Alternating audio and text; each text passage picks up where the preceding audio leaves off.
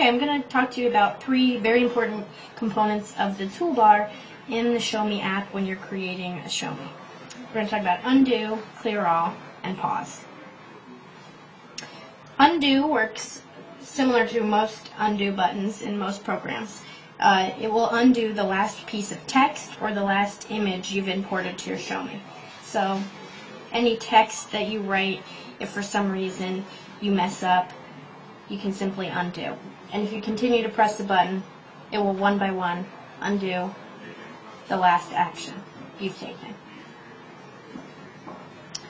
The clear all button, which is right up here, is going to completely delete everything you see on your screen. So let's say you've taught an entire slide's worth of lessons and you just want to completely delete it all. If you press the button, it will delete the entire screen. And actually, when you use the button on your own ShowMe, it's going to pop up with this image, which says, are you sure you want to clear the whiteboard? So if you do want to clear the entire thing, you press OK, and if for some reason you accidentally press the button and you're definitely not done with your work yet, no worries, you can just click cancel.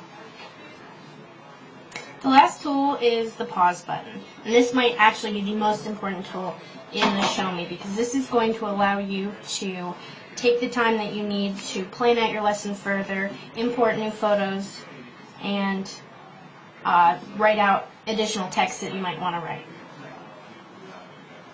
After you hit record, the pause button is what appears instead of the record button. And when you press the button, you're going to get this text box. It's going to say, to resume recording, tap the pause button. This is how you know you've successfully paused. You'll also notice that your timestamp on the bottom that typically is constantly moving while you're recording has stopped.